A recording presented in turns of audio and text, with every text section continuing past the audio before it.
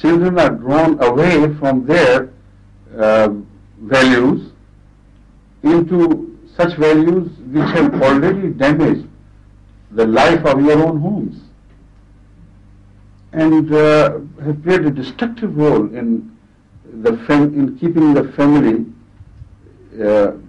intact and to support the family unit as such.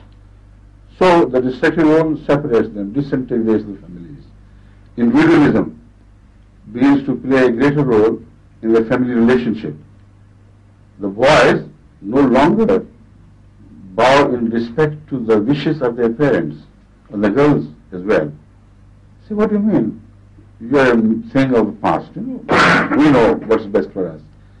Now this lack of responsibility, I would call it, is destructive, wherever it is. So in the name of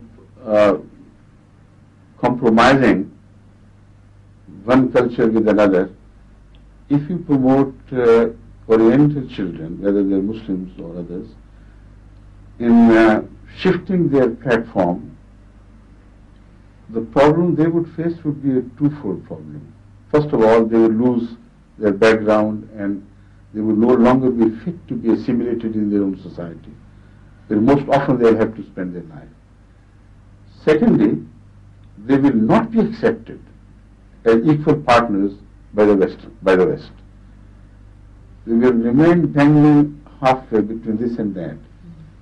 Whatever they do, they can dance themselves mad, even naked in the streets, but they will remain different from the European society because you know, deep inside they are different people and we are different.